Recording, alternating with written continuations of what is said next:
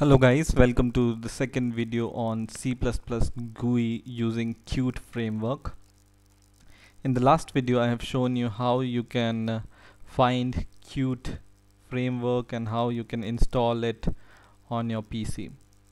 In this video I will show you how you can create a new program for your GUI application and how you can run your first program. So let's create the program first. You can create a program by going to this file and go to new project, and it will open a project wizard. And what you need to do is you can go to this application and you need to choose this Qt GUI application. There are lots of different other project you can make. You can even make a non-Qt project, for example plain C++ projects, plain C++ project using CMake build. This is also a really good program, and you can also make C++ libraries and other plugins also. But what we are interested in is this application and this Qt GUI application. So click application and Qt GUI application and go here and click choose, and it will ask for the name. So I will name my application as Qt app and select your location where you want to locate your project and click next. And now it has created the project, and this next window contains the information of the project.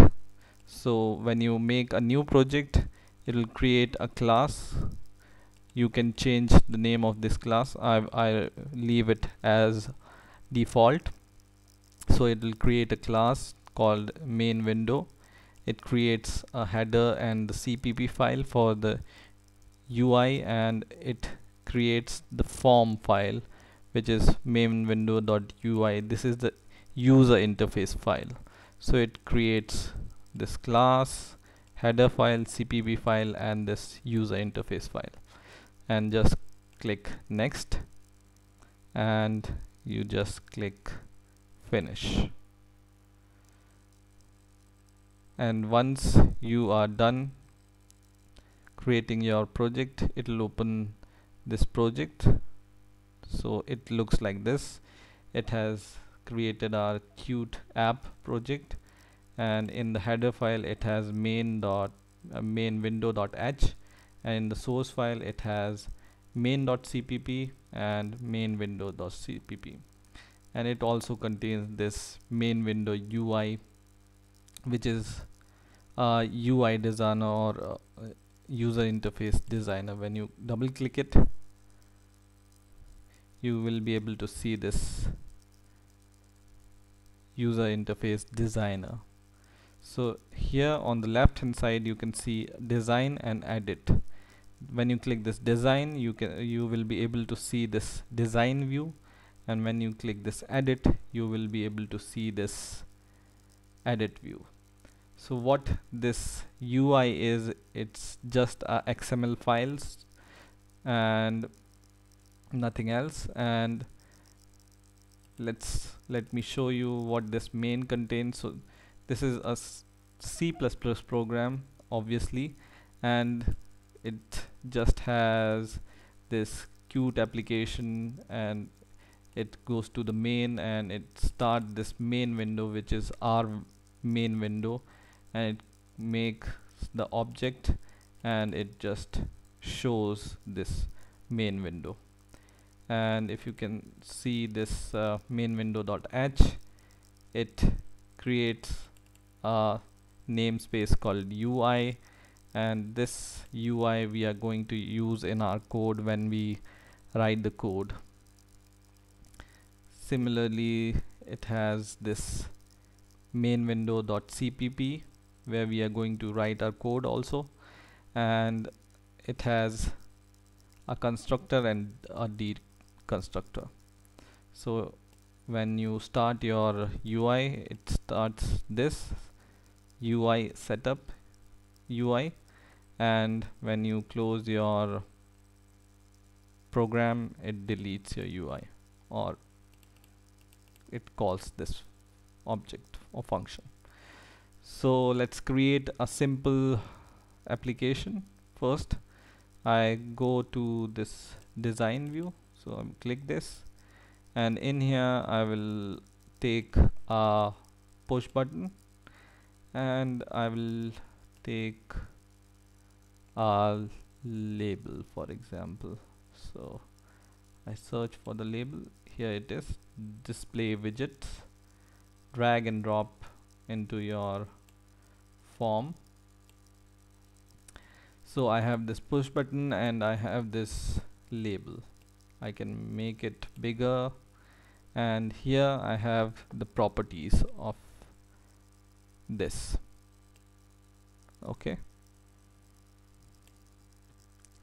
so for example, I choose this push button and I want to change its caption or its name, so I can change it from here. If I want to change the object name, I can change it from here, and if I want to change its caption or the display text, I can change it from here. So for example, I want to change its text. I want to change its text to OK, and I click enter, and you can see here OK is displaying instead of push button. So you can first play with these properties, and you can change the properties from here also.